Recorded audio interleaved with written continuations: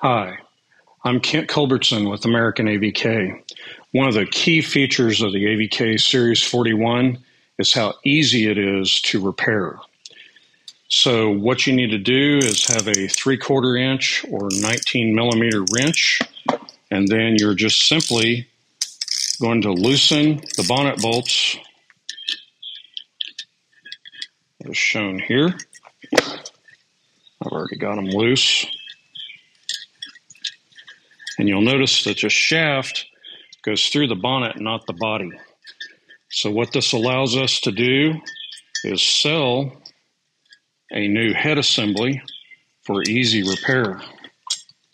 And basically you just lift out the entire head assembly. This has the shaft, the resilient seat, the arm, all the O-rings, everything. We ship you a new one just like this.